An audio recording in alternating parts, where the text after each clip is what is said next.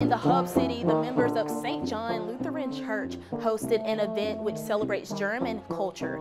This annual Oktoberfest featured traditional German foods and beverages. German folk music was also played. The event is a fundraiser to support a local, regional, and international mission work. Church members were prepared to serve about 2,000 visitors today.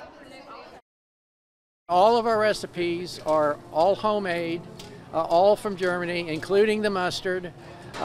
Including the strudel and the sauerkraut and the potato salad, and they're all the original recipes. What brings you back? It's always really fun. I like to just play with the guys, just come up and play. This is pretty much a once-a-year thing. I've never played German folk music until I come here. Kyle says the event at St. John began about 45 years ago as a dinner just for church members.